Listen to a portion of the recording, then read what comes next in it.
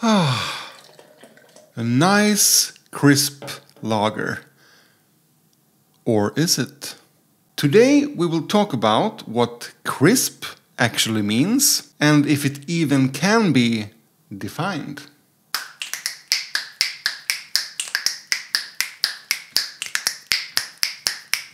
Beer discussion. I think most people would agree this is a crisp lager, but if you were to describe the flavors to a person that doesn't drink beer regularly, what would you say crisp really means? As you might know, I'm really interested in aromas and flavors in beer, and I always want to learn more. So when someone just describes a beer as hoppy, it kind of itches around my body. What kind of hops and in what way, you know? And if someone calls a beer fruity, I want to know which fruit. This beer, for instance, the Pilsner Urquell, to me is pretty fruity. I always find some sort of wild strawberries in here. But it's a Czech-styled, very bitter Pilsner, so no one else would call it fruity, right? And you have the German wheat beers, where you can find banana. And of course the New England IPAs, where you get all sorts of tropical fruits. So when someone calls a beer crisp, I always wonder, what do that person actually mean?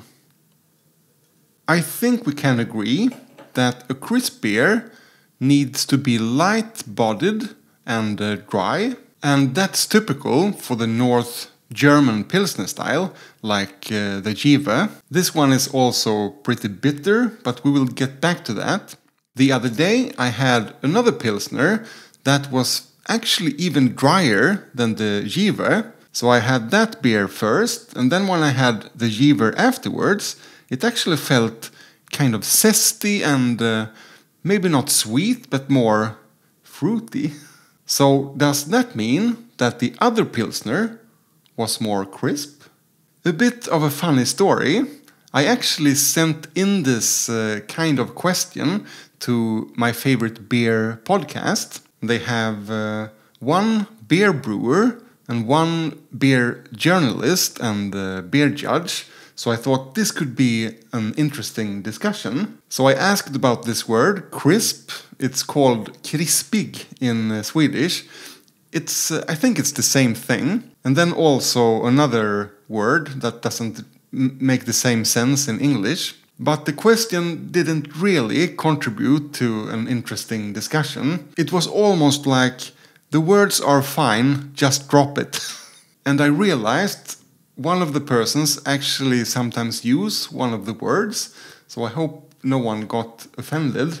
And I know sometimes when I get really passionate about the topic, people can get slightly annoyed because I don't stop asking questions. I want to know more and dissect, and I'm not satisfied with the answers. But there is also a third person in this podcast who is maybe a bit more like me, not as, professional and knowledgeable, and sometimes ask kind of the same questions as me. And he tried to get the specific answer to what crisp really means. And the summary was dry and bitter. And that makes sense, right? The Jever is light, dry, and bitter. It has all the crisp characteristics. But then, funnily enough, just the other day, I saw a video from Peter, the master of hoppets. He's one of my favorite beer reviewers because he really gets into the nitty-gritty of the flavors. And in the video I watched, he tried some sort of macro lager and combined it with Asian food. And that beer had low bitterness, but he still called it crisp. But my thoughts go like this. I actually need to check if it's the same in English. Yeah, crisp weather.